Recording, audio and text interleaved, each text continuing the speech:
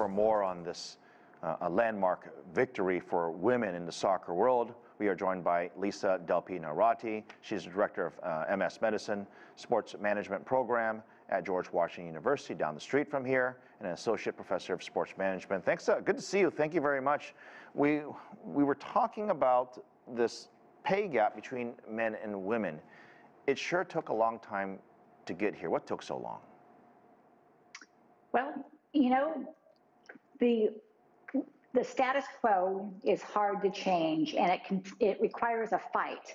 And the women have been fighting for 30 years, but really for the last, 7. Since 2015, they started the talks. 2019, they did the lawsuit. And, it takes a fight. You have to keep in the game. The athletes have a voice, and they are the ones who have been pushing this forward, and you have to give them credit. I think this is absolutely great, but I don't know if you heard our report earlier, but, there are millions and millions of, not just Americans, but people around the world who don't get equal pay. I mean, obviously, if you're in sports, you have a lot more attention because we're talking about it, but there are so many millions of people that we don't talk about, and they struggle with getting equal pay. Do you think the pandemic has sidetracked and hurt that effort?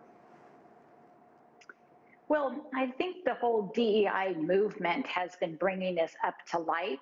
And I think with the success of the women's soccer players, the movement with the WNBA players, there is more recognition about the need to have equal pay for women and for everybody, actually.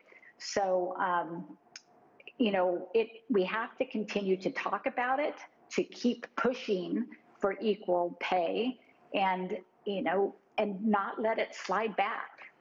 Who is the referee, so to speak, in this debate? Because I obviously understand why people want equal pay, but somebody has to be the champion. An organization has to be a champion of this to keep that conversation going, as you said. How do we do this?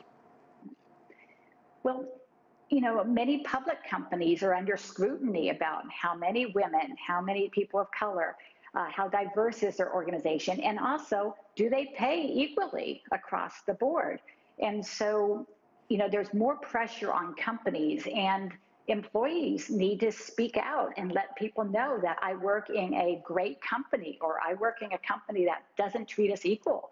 And the more that is reported about this topic, the better it's going to be for everyone. Right. But let's be honest. If I was at an organization and I spoke out about something I was not happy about or I thought was unfair, it's hard not to be a little bit worried about your own job, right? I mean, how are they going to speak out if maybe they're not fearful, but maybe culturally it's not accepted?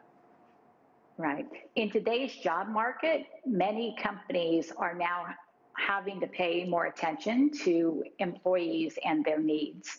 So there are different ways now that your voice can be heard. And if they're not paying attention to you, you may want to look at a company that is paying attention to you.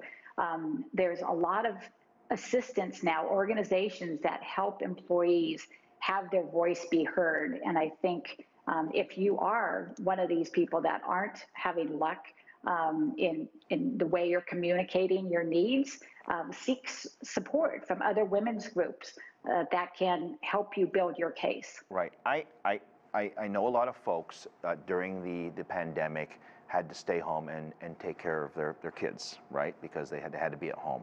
And many of them are women. Now that people are beginning to go back to work, many of them are saying that I can't afford to get childcare, or I can't afford to go back to work.